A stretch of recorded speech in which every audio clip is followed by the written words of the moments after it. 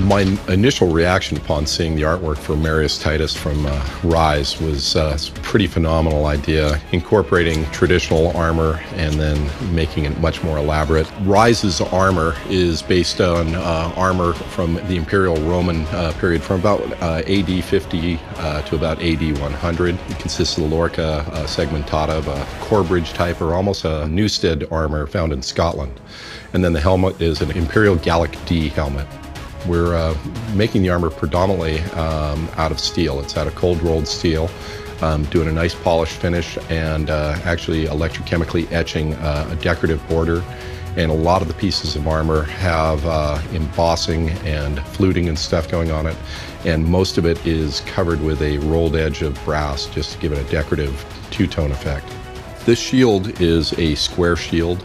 It's based on a later period scutum, probably from about 100 AD from Imperial Rome. It's also been reduced in scale. It's only 33 inches long as opposed to about a 48-inch long one that a traditional shield would have.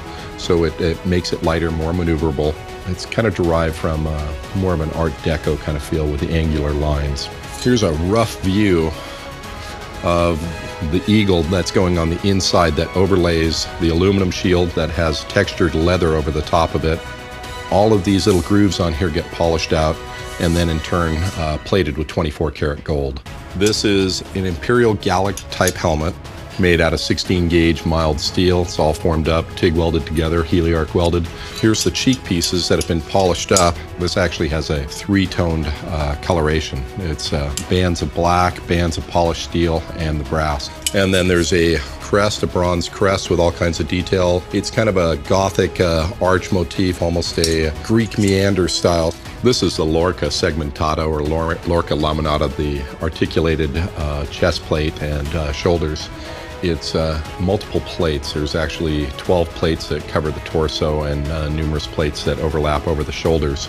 This allows a lot of flexibility and movement. This is one of the shoulder plates with the brass trim that's been polished. That'll sit up in here on the shoulder. The styling, which is these repeated arches coming through here, which is, you know, kind of a Gothic arch. This is a vambrace, which covers the forearm. There's also leather comes off of the front here. This is part of the Roman military belt, the Cingulum Militaris. So this all has all kinds of studding coming around it. This is gold leather. There's 5 panels on the front and 5 panels on the back with all kinds of decorative metalwork.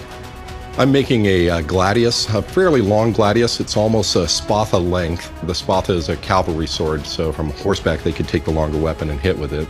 The weapon I'm making for the video game is made out of an aluminum alloy for the blade with pierced out aluminum decorative kind of leaves on the top section. I've milled out the hilt out of a solid billet of brass. The grip is made out of canary wood. It's an interesting wood. And then we're cutting chevrons into it and setting brass into it. And then the pommel is a piece of steel that we've turned and ground to shape that'll have a brass disc in the center for the decorative element.